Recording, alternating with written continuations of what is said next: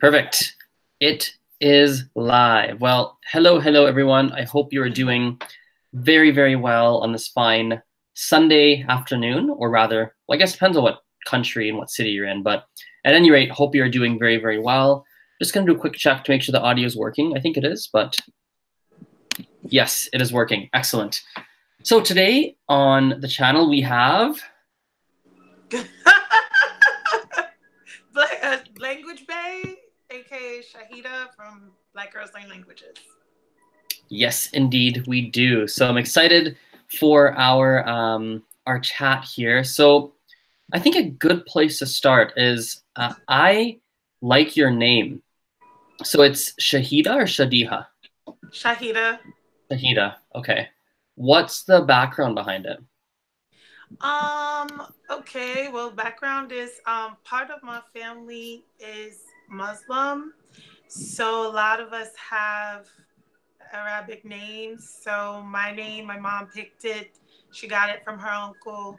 She was looking for a name, and so that's the name she gave me. Interesting.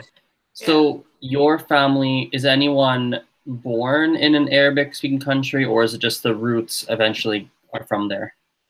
No, I just think that it was kind of like, at the time when there were like the 5%ers of the Native Nation of Islam and stuff like that was going around. So that generation, which would be like my great uncle, my grandmother, that generation was exposed to that. And so they became into that, and then their kids and then their grandkids. And so that part of the family is that's what they do. So they're not from any specific country. Interesting. That's super cool. Where do you live currently?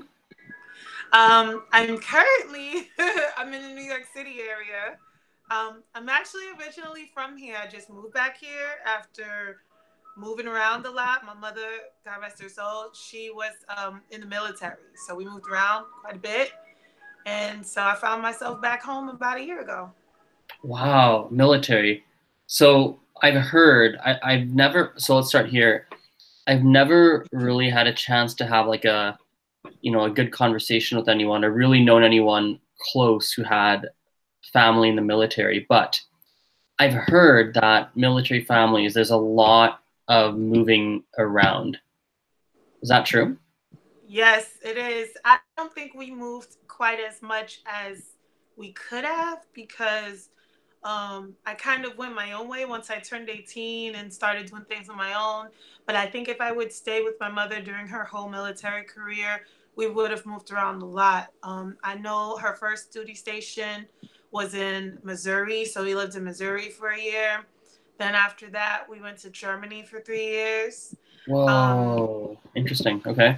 And then she moved back, but I stayed in Germany for 3 more years by myself. And then when she moved back to West Point, New York.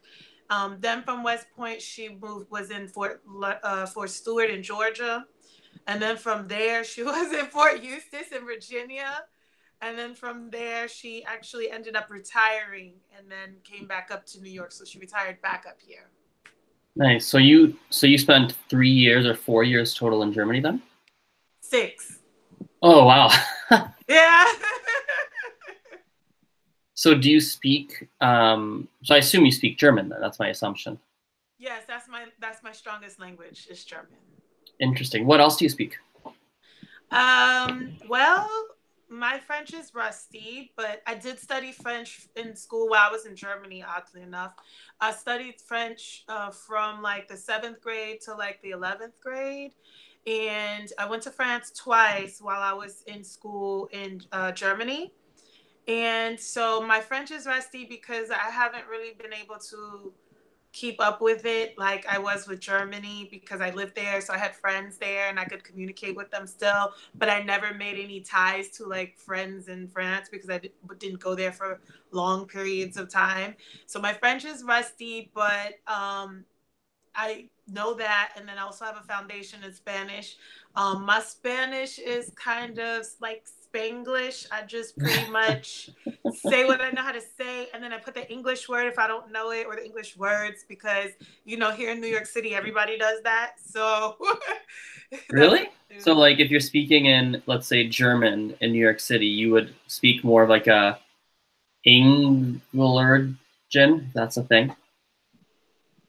Like Say it you again. like Englurgen, like English German. Like if you're speaking English like German in New York, would you speak more of like an English German mix? Oh, I see what you mean. Like Okay, they do have Englurgen. I don't that. know what the term is, They but call it Denglish. okay. So, because German in Germany, they say the word German is Deutsch, and English is the same English. So German and English mix, they say Denglish. Got Um, it. Okay. yeah, but they do that, especially in workplaces in Germany. I used to work for a German. Well, I work for another German company now, but the German company I used to work for, we used to work in Germany a lot, and it was very, very certain fields. It's very common to just say the English word if there's no German word or you don't know the German word. Hmm. What kind of work did you do in Germany when you were there? Like, what kind of company was it?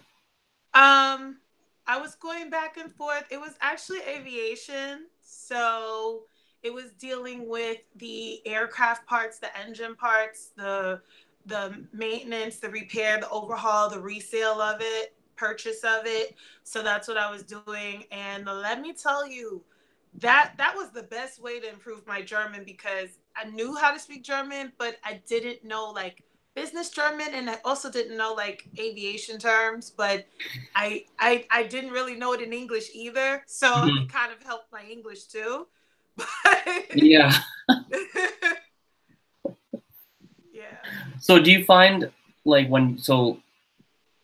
how do I say this? I guess why was working at that company? What did it do for your German? Like why was that such an important thing for you? Well, I worked as a liaison. So basically, my job was like unofficial translator, because the workshop was in Germany and the customers were in North America. Well, I did start to eventually get customers worldwide, but my main customer portfolio was in North America. Got it. So what I the in aviation, everybody's supposed to speak English, right? Supposed to. Mm-hmm. But in the technicians and the engineers, there were a lot of people that were like, I'm not speaking English. I refuse to speak English. And that's kind of hard to do when your customer base does not speak English, I mean, German, and they don't want to be in touch with the customers either. So basically I basically communicated with the workshop, and a lot of times it was in German. So basically I was speaking German every day. So is that something you'd recommend for people? Would you recommend that they try and find some kind of work or something to get involved in that makes them use that literally in a way forces you, quote unquote, forces you to use the language? Do you think that's something that would you recommend that to everyone? I definitely would recommend that to everyone. Obviously you don't want to put yourself in a situation where you can't perform. So you want to be careful about that. Like for instance, if you've never taken Spanish before, don't try to get a job as a liaison. You don't want to do that. But if you're like conversational, like you can have a conversation, you can watch TV, then I definitely would, because it would stretch you a lot. And it's definitely something you can do. You can learn that. And because you'll be in touch with it daily, you'll learn quickly. Right, interesting. How did you get to a conversational point? Did you engage in any activities that forced you or encouraged you to speak and use your German regularly, but maybe weren't quite as intensive as working in a translation kind of environment, or was it completely different?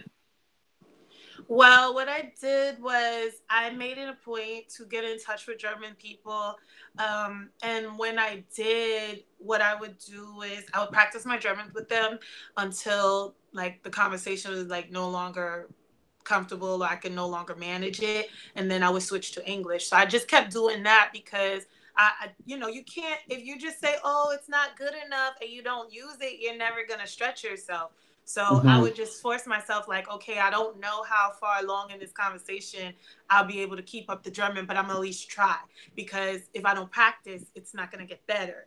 And then pretty soon it went from, just saying, hi, how you doing? How's everything? Oh, the weather's nice.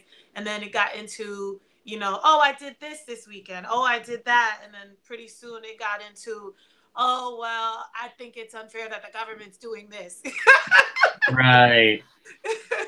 Isn't that scary though? Like, isn't it nerve-wracking? Like, I can imagine. I'm trying to imagine I'm just trying to put myself in your shoes. You're here in you're there in Germany, and you don't necessarily speak super fluently, and here you're going out talking to people in German, full well knowing there's going to be a point where they start to talk, and you're like, what did you say? Huh? Can you say that again? What? Huh? Like, was that scary for you, or was it okay? I don't think it was scary for me. I know that sounds weird because I know it should have been scary. Or is it different? Sorry to cut you off. Sorry, I just thought of it. Or is it different for you because you were so used to moving around and always meeting new people, or is it, I don't know, like, sorry, I'll let you finish your thing. I just wanted to get that thought out. No, no, please. I don't know. I guess because you're from New York, so New York is, like everybody says, it's the melting pot. There's no city like New York, and you get exposed to different people from different places all the time. Tourists all the time. So Oh, we may have lost you there. no, you lost me. Wait. I hear you, but your video's frozen. That's the only thing. Oh, now I don't hear you either. Oh, is that frozen? Oh, we're having a slight No, issue. Let's see if you can make it back. no.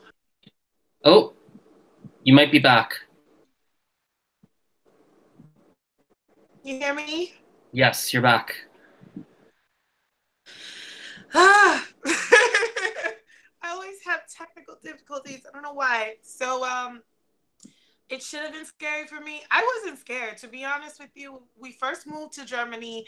It was pretty much like living in the US because we kind of lived on post, which is like this military installation. Everybody's American, the stores, everything. So it wasn't unless you left the military installation that you were in touch with the actual German economy and people and stuff. So I was fine the first couple years, but then finally I decided, I want to learn German. And so when I decided to do that, my mom was the one I wasn't scared. Like, I was like, I'll take the train to Berlin by myself. And my mom's like, no, I don't want you to do that. Like, what if you get lost? And I'm like, I ride the train. How can I get lost? Yeah. Interesting. So you spent a few years without knowing German then. Yeah, I was studying French. I actually, to be honest with you, I had no intention of learning German ever. So the first 2 years, I think we moved there, I was like 13. So 13, 14, and I want to say like around 15 is when I was like, I think I want to learn German because I was starting to hang out with German friends that I had that were like American, but their parents were German. And so we would go out until like they had these fests, and there would be like other German teenagers.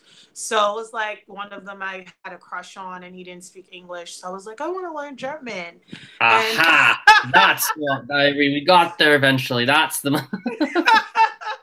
that's how it happened. That's exactly how it happened. And then it was so funny because it was like I was like, no, I'm gonna learn German. Like, if I can learn French, I can learn German. And I was like, I was really on a mission. Like, I was like trying to take everything in. I started changing the channel because on the military installation, we had this network called AFN, which was in English, and then we also had British cable. So we had the British channels.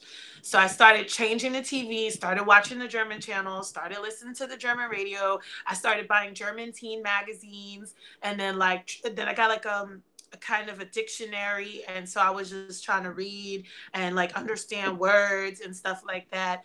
And so then I would like try to talk to people school. And then it was so funny because like by the time I became like kind of good at it, feeling comfortable, I totally forgot about that guy. Um Hmm. So he was just like the spark, but it was yeah, just a little. It was like a small spark, yeah, and then yeah. interesting. Do you even talk with him? Do you still talk to him? No, I mean he wasn't my friend. He was what he was one of my friend's boyfriend's friends. So I didn't really know this guy. Like I just would see him like once in a while. Like We he should wasn't track like this guy down. We should track him down, and we should show oh him my, this video and be like, "You are the reason why." oh my god. And you know what's so crazy? He spoke two languages. He was actually originally from Russia, but he moved to Germany with his parents when he was little. So he spoke Russian and German. He just didn't speak English. Hmm. Okay, I got know. it. I don't know Interesting. where this guy is. I just know his name is Valdemar. That's it.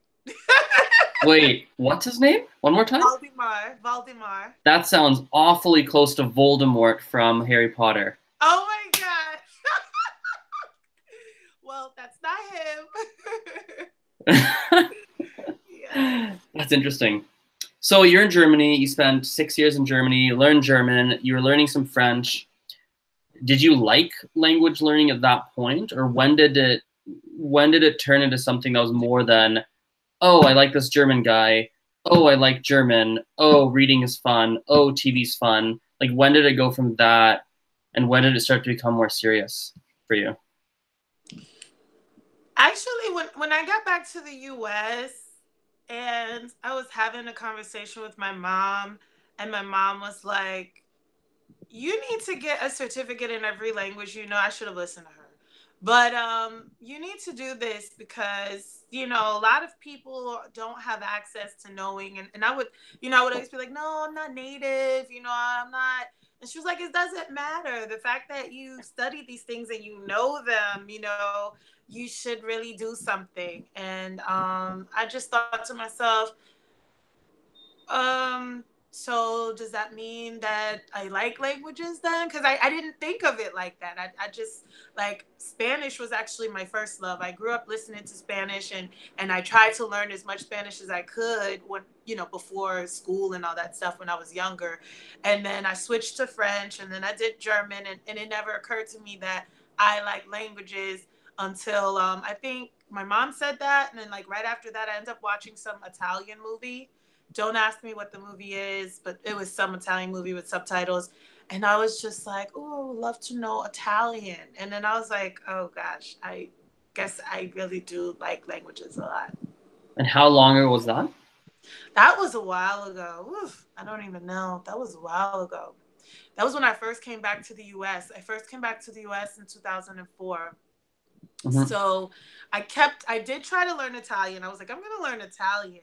And I still know a little bit of the stuff that I learned. But then I said, you know what? Maybe I should focus on the three that I know, like getting them to the level I want them to be, and then start with like Italian.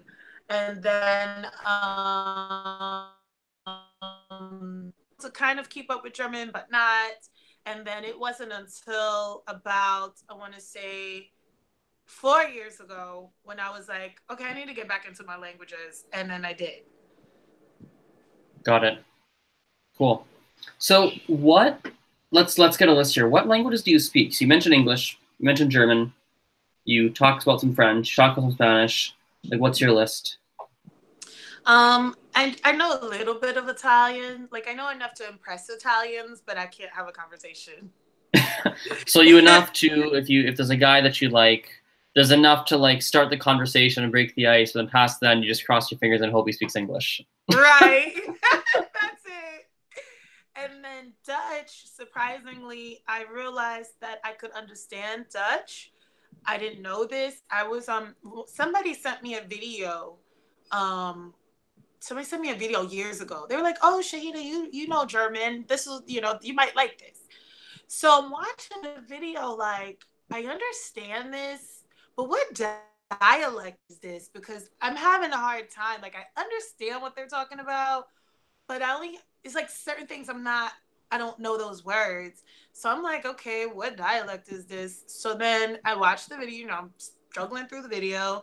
And then at the end, they put the link to where you can find out more. And it's like www dot whatever dot NL. I'm like, this is the Netherlands. No wonder. And I'm just Hmm. like, wow, I understood a lot for that to be Dutch, So I went on Duolingo and I was just like, okay, I'm going to try to. This is recently. I was like, since I understood Dutch, speaking Dutch a couple months ago at an event, and I understood what they were talking about. So I said, let me go on Duolingo and see if I could just kind of sharpen this thing up somehow. But listening to Dutch and reading Dutch are, let me just tell you right now, I don't know where that's gonna go. Oh, we might have frozen again. Oh no. No, no, no, Yeah. no. It's just there's just a slight lag from time to time. It's not the end of the world. I think right now it's starting to catch up. I think it might be back. This is bad. That's all Why? right. It's not a problem. Not a problem. Okay. What was I going to ask you? There's something you said. Ah, yes, you made a list of your languages. Now, so do you work in the field of languages now? Like I know you have Black Girls Learn Languages. I know you have your YouTube. I see you have your website and everything. Is that what you do for work, or do you do something separate and that's on the side, or what's the whole scenario with that? Yeah, so Black Girls Learn Languages is something separate I do. My actual daytime job, I work for a German company.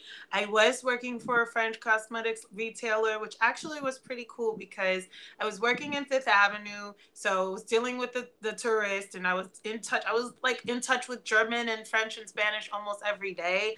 But I had to let that go because 2 jobs is too much for me. So this main job that I do, it's a German company. It's a German pharmaceutical technology company. And I'm not really in touch with German like I thought I would be, but I still am in touch with German by way of the application because I use SAP. And so I switched the SAP to German. What So is that SAP? so SAP is a program that a lot of, if there's like supply chain in German, I notice a lot of German companies that do have deal with supply chain use it, and it's a way, it's an interface to be able to have a good overview of material movement. Like if you're ordering material, ordering repair of material, it's really a good way to have an overview. The only thing is, it has a lot of masks which is, I guess is to its benefit because every mask you go in, it saves so you don't lose what you've done. But it's not very straightforward. It's not like, oh, I need the tracking number, click on this. It's like go into this screen, then go into that screen, then Hmm. go into this screen, then go into that screen, then go into the header, and there it is. It's like that. Very So convoluted. yeah. Nice. So then what do you do with Black Girls Learn Languages? What is that all about? Well, basically to give visibility to the fact that we're here, we know languages, and we like languages too. Because I received that a lot when I was younger, growing up. Like for instance, I won't forget when we were stationed in Fort Leonard Wood, Missouri. I was studying French, and the French teacher was like, "Oh, you should do like come to the French club. We have it like twice a month or something like that." And I went to the meeting and I was the only black person there. And it was just like, I didn't know anybody like at all. And I was just like, okay, whatever, it is what it is. And then I just was like, okay, so, and I think it was like, I just would go to certain things after school and it would be like nobody else. And then people would be like so amazed, like, oh, you're learning French. And oh, I didn't, okay, well, that's different. What makes you want to learn that? Or, when I was in Germany and they'd be like, okay, that's different. Black girls don't usually learn languages. And I was just like, what? And I was just Hmm. like, and it's like, I know that can't be true. Like statistically speaking, I cannot be the only black person on this earth, the only black girl that's interested. Like, I know that I can't be, even though it seems like it. So I said, you know what? Let me see. If I can't find the community, then I would just create it. So that's what I did. And I have a Facebook forum, and it's like over 500 something members of women that know different languages, speak different languages, and we talk about different things. Like, we talk about, like, I might post in there like, oh, I saw this website, like I found this Spanish website, it's called um hook up Spanish, and apparently it's like all these dirty things and stuff you say to pick up people in Spanish. So I shared it, like, isn't this crazy? Like, and then people commented, or like somebody might say, hey, I'm really trying to learn Russian and I'm looking for media, and then somebody else might chime in like, oh, this is really good, I used this, it helped me. So, you know, we talk about language. I mean, we also talk about just silly things too. Like, I might post in there something like, oh, I got a message from somebody and it said XYZ, isn't it crazy? So we talk about a lot of things, but mostly we're able to have these conversations with each other, like, about language, and I really like that. Mm. So basically, it's a community of Black people across, I assume, across the world, or is it mostly America? I think it's mostly American women. There are a couple women in there from different countries, like from Europe, and from Africa. I mean, continents, not countries, but some countries in Europe, some countries in Okay. Africa. I think there might be somebody from South America. I don't really think there's anybody really from South America, but mostly from Europe, US, and then some people from Africa. Hmm. Interesting. Yeah, it, it's it's fascinating. It's interesting for me to see how many subcategories there are in language learning communities. And it's I don't know. It's interesting to see how it's interesting how when you look at languages, I'm trying to think of how to articulate this. One thing with languages, how do I say this? I guess when you look at languages, language is something that everybody has, right? Whether you like it, don't like it, whether you're Black, white, from China, from no matter where you're from, it's something that everybody has, right? Right. And it's I don't know, it's something where I don't know. I find it's one of the few things that everybody has. Like, if you look at the world, you look at music. There's very few things that everybody likes. Music is something virtually everyone has some liking to. You know, Right. art or religion is something that is like almost a pillar. Like language. Like there's very few things that are inherent to everybody. You know what I mean? Right. And what's interesting to me about languages, and really any one of those, let's say, pillars, interesting to see how there's different subcategories in them, you know? Yeah. Well, I also wanted to say that I also use it to encourage and inspire, because I didn't let it deter me. Like, for instance, when I was struggling with things and I felt like I want to talk to someone who's like me, who may have like a certain vernacular or what have you, that may be struggling with trying to understand this concept, and I don't see anybody, and this is hard, and I want somebody to encourage me. And it's just my love for language kept me going. Like, I was just like, I'm just going to keep going because I know I'm going to get it eventually. But there's some people that may be like, you know what, I'm not going to do this because, you know what, I don't see no Black people doing this anyway. So why am I trying to do this? You know? Totally. It's you need that example. You need someone has to pave the way in many respects.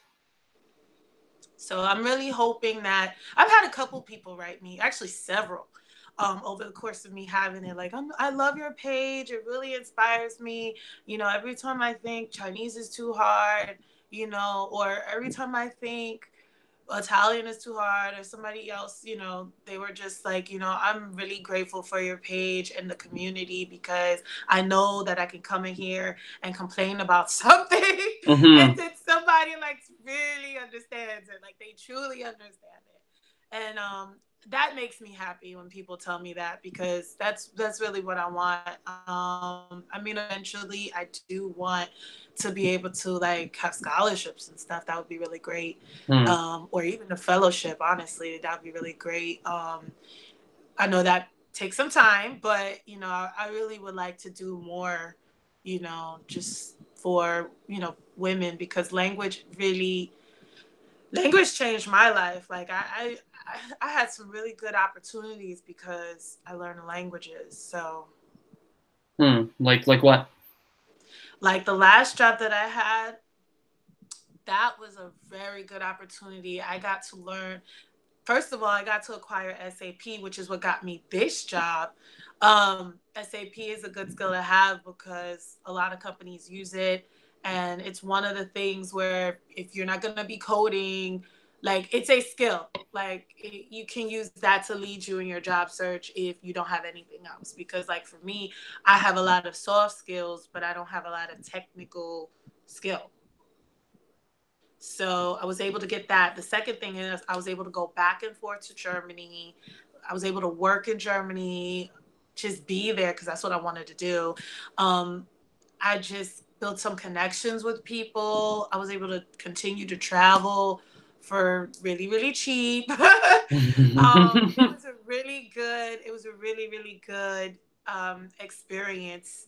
And I'm really grateful for it because I really got to know, like, I really got to improve my German. I really got to expand my vocabulary with stuff I never would have used before. I got to learn some business etiquette as far as working in Germany, like the dynamics of like when you use the formal, when you don't use the formal. Like I got to get like hands-on experience working in a German environment, which I plan to do again in the future. So it's good to have that little practice time. Um, and this job, that job afforded me this up. Actually, I think the reason I got this job was because I speak German, because they said that nobody in the office speaks German, which was surprising Right. to me because it's a German company. But yeah, nobody in the office. I think there's like one guy from Germany that's there pretty, you know, often, almost every day. But that's it. Nobody else in the office speaks German except him and I. And then like every once in a while they'll get an email and they're like, "Oh, translate this. What does this say?" And then I have to like tell them what it says. But I'm really glad because this was like a good opportunity. I like what I do. There's room for professional development. And they also have like this global mobility program that I'm interested in where you can learn different things from different parts of the world. So I Mm-hmm. think those are some really good opportunities. I got the opportunity to go to France twice, um, Luxembourg, Netherlands, all because I could communicate with people who were willing to take me. Right. Like like it was just really like, hey, these people don't speak English. I was able to communicate, build a connection with them, build a friendship, and then they just took me to Netherlands. Hmm. Right. I have a So random question for you. And we'll end on this one. It's a hypothetical one that came to mind as you're talking. okay. So clearly, languages have helped you in your professional life. So let's imagine a world we are now.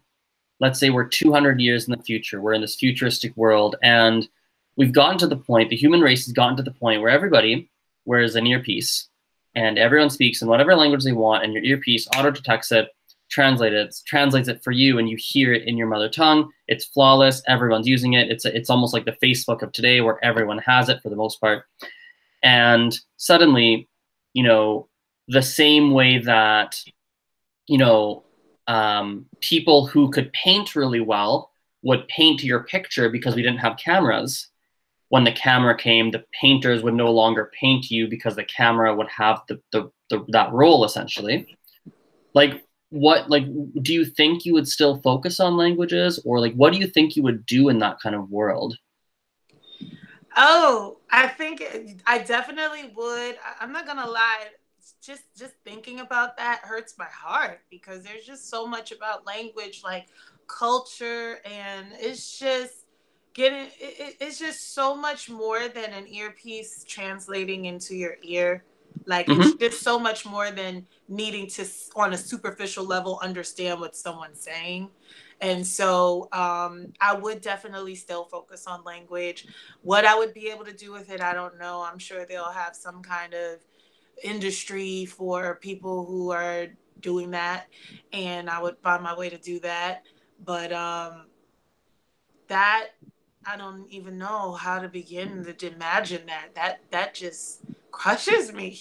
Hmm. Interesting. It's something I've been thinking about this a lot. I want to start asking everyone that I ever talk to who's into languages this question to get the answer. Because I'm curious now how people answer because I have a weird answer to it. Like this is my answer to it is Wait, I before would you say it, yes, I do go. want to say this. But just like the camera has taken the place of the artist, they're still artists. It's just they have a different function. And there are photographers that have that function now because the camera, you can still create art with that. Hmm. So I'm sure there'll be a way, but it still crushes me. But go ahead. I just Well, I wanted to say think, and that. actually, let's build on what you said. I think you're right. Like there would, it's just like you said, the artist used to paint people because there wasn't a camera. The camera came out, and now the artist might still paint portraits of people because that still exists, right? It's not that it's it's not that the camera came out and now we don't do portraits because that's even to this day in 2018, people still get portraits painted.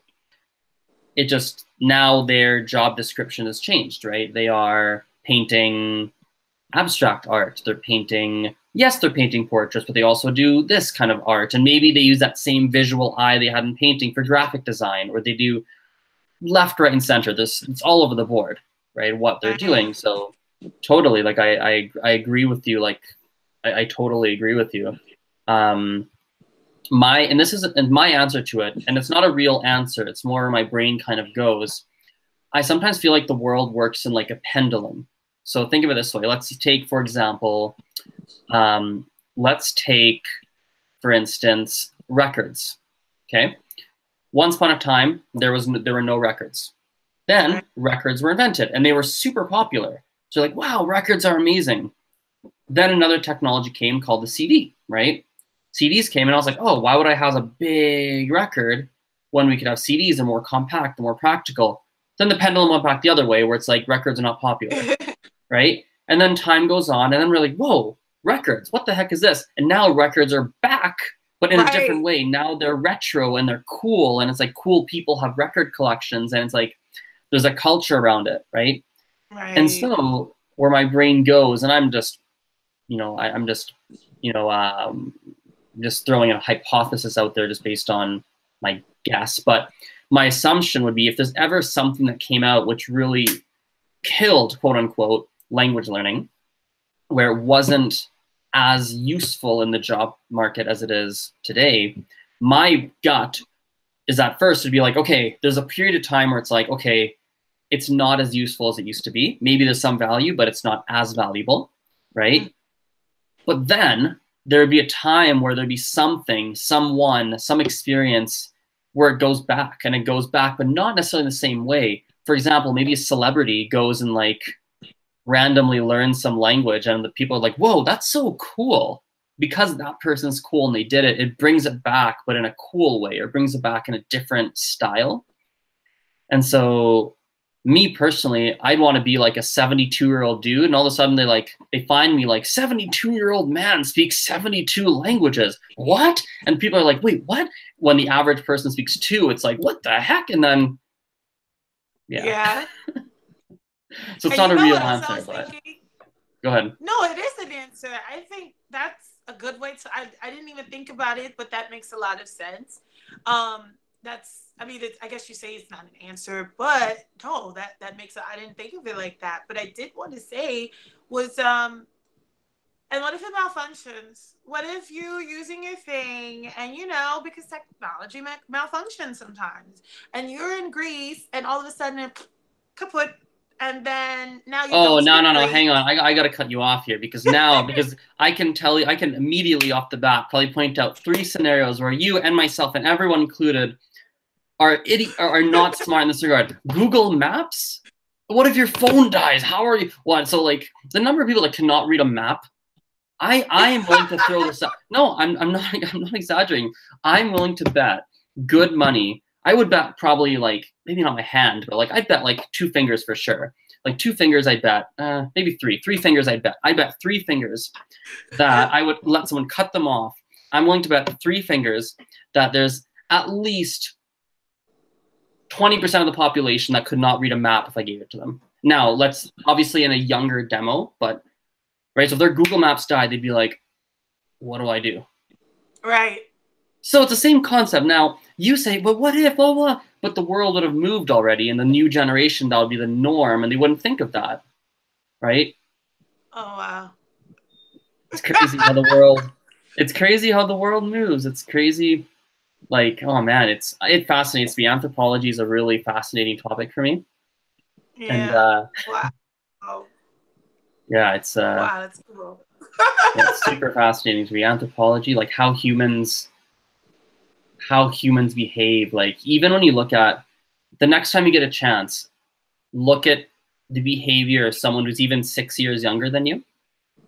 And it's crazy to see because of how quickly technology moves, how differently they behave in comparison to you. Even like with a 6-year gap, it's wild. It's wild. I'm living it now because I'm back at university. I'm back at college.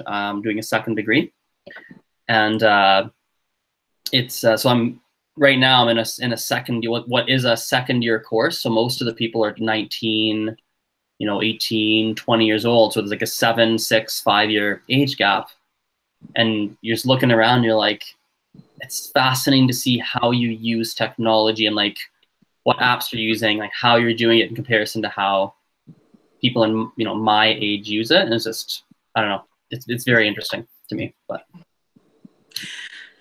anyway, that's true. I'm gonna do that. I'm gonna do just what you suggested. Next time I'm gonna watch. Nice. Well, I think we can wrap this up here. As per usual, Shahidah's links are all in the video description below. People watching this, thank you. Hit the like button if you like the video. As per usual, leave a comment down below. Any final words, Shahidah? No, thanks for having me. Okay, so yes, I do have final words. Thanks for having me. I'm glad to be here. Awesome. Well, everyone, thank you for watching. Hope you enjoyed this chat, and bye for now.